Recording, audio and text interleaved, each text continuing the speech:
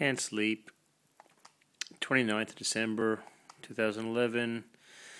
I'm just thinking about this idea that I just came up with on the spur of the moment. I was writing about the signal in the S&P today at a consolidation zone on the R1 pivot.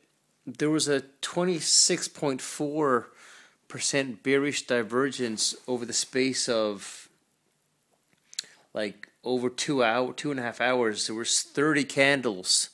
So what I did, I just took the bearish divergence as the numerator, and I divided it by the number of candles, or the units.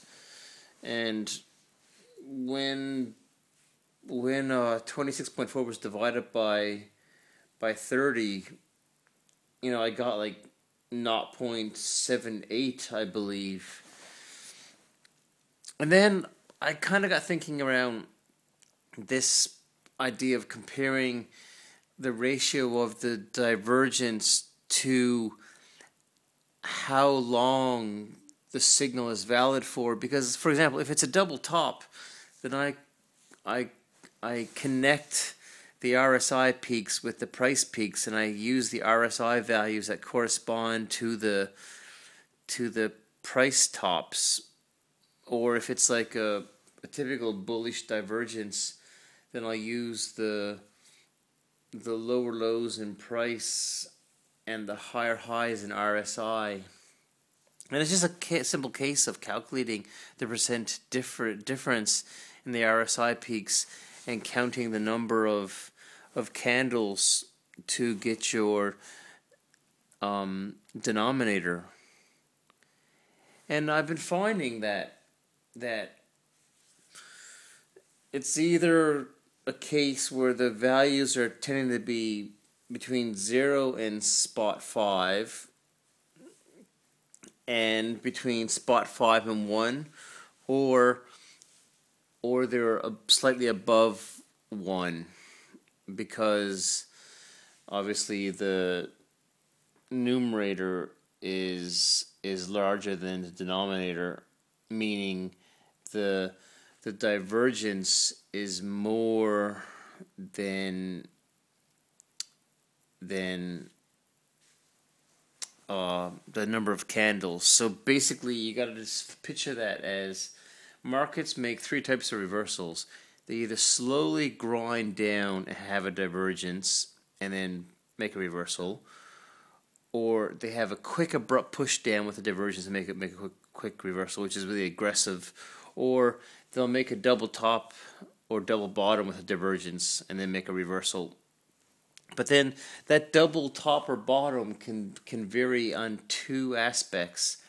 The W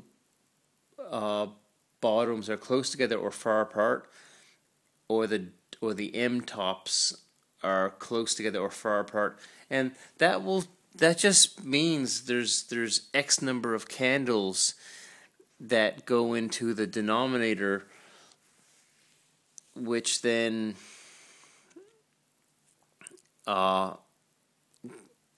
determines the ratio, whether it's going to be above 1 or below 1.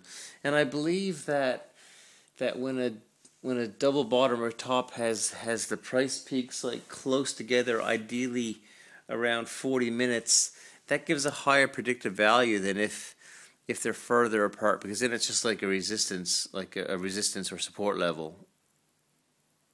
So it's time variant, so